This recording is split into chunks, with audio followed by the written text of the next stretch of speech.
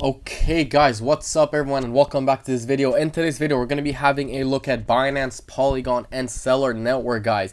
Let's dive into the charts real quick. I'm going to start off with Bitcoin because Bitcoin is king. As you guys can see right here, we are actually in a ascending triangle still. We got a few touches right here, 1 2 3 4. Actually we got 4 touches.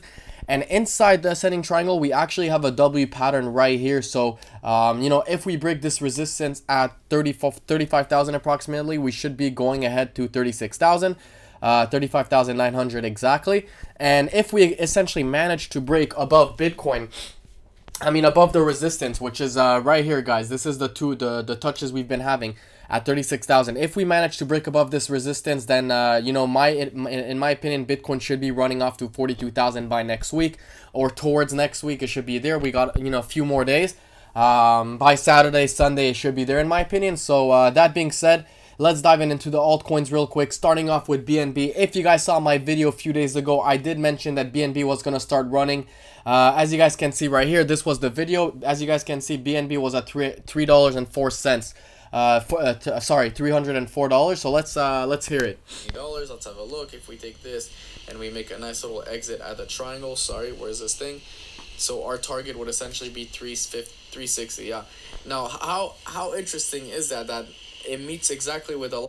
Okay, so as you guys can see right here, I made the video. It was on the daily time frame actually, and the video was approximately done at $304 right here. So we took off ever since, guys, and look how beautiful this ascending triangle was. Boom, I could redraw it for you guys right here. If you guys saw my video and took the trade, that's freaking beautiful. Good job, guys. You guys should be up like 8%, 10% actually. If you guys are using leverage, boom, 2x, that's 20%, 3x, 30%. We are halfway there. My target was 360, so we're more than halfway there, approximately. We should reach there by tomorrow, in my opinion, if everything meets, and of course, assuming that Bitcoin doesn't drop and it keeps staying the way it is, and it doesn't, you know, crash 10%.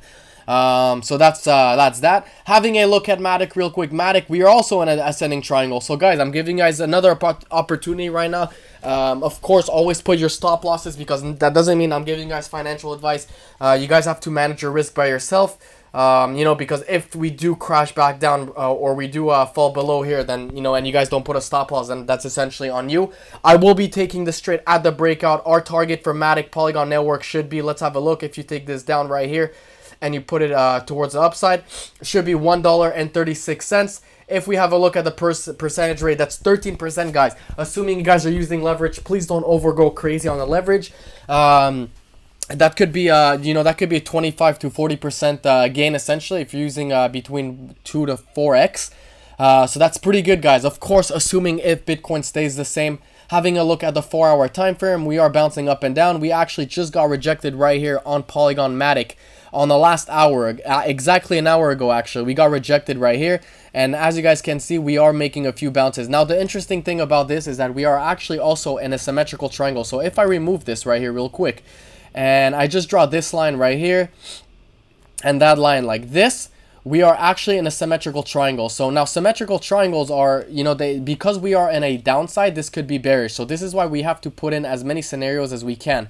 So this is actually a bear flag symmetrical triangle, which is not the best sign we want to see.